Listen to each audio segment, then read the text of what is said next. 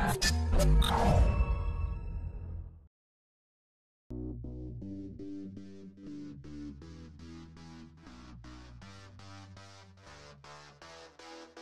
everybody, welcome to Game Brief for the week of May 26, 2013. I'm Jess Abran from Thegamernerdz. It's been a week since Microsoft revealed the Xbox One, and still, the internet is flooded with news, rumors, and speculations about the next generation console.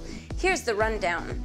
According to a report made by Digital Trends, the Xbox One will be region-locked, meaning game software will be required to match the console's hardware region to play. This was confirmed by a Microsoft spokesperson stating, quote, "Similar to the movie and music industry, games must meet country-specific regulatory guidelines before they are cleared for sale. The Xbox 360 followed similar guidelines. How its successor implements it remains to be seen." Next, Microsoft's Phil Spencer and Don Mattrick revealed to official Xbox magazine that the company would be investing $1 billion into games for the Xbox One. They further emphasized their stance that core titles are always important to the console maker. In Don's own words, quote, "I think candidly, people are way under indexing how hard we're punching." Well, here's hoping you're right. Lastly, in an interview with OXM, Jeff Henshaw, Group Program Manager of Xbox Incubation and Prototyping, dove into Xbox One cloud service details, revealing that with the cloud, the performance of the device will be boosted by 3 times. Not really sure how valid that is. We'll leave the critical analysis to you. However, Microsoft does assert that its E3 press conference will clear up all your Xbox One concerns, fears, and issues. Just what El Doctor ordered. Just when you thought all you'd hear this week is Xbox One all day, air day,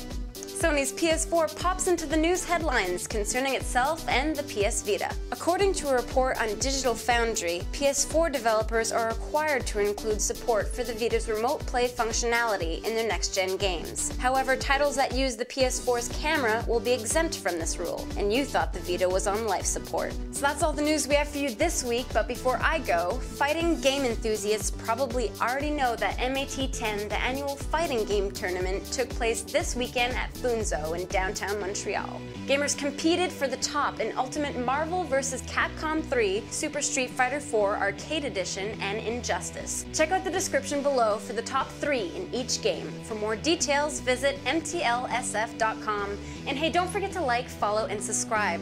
We'll see you next time on the Thegamernerdz Game Brief.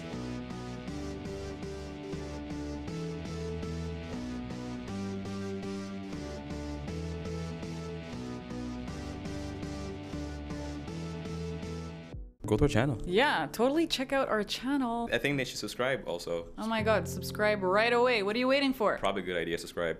Subscribe ASAP. You're gonna miss out if you don't. I just subscribed. Oh my god, congratulations, you just subscribed. I'm cool.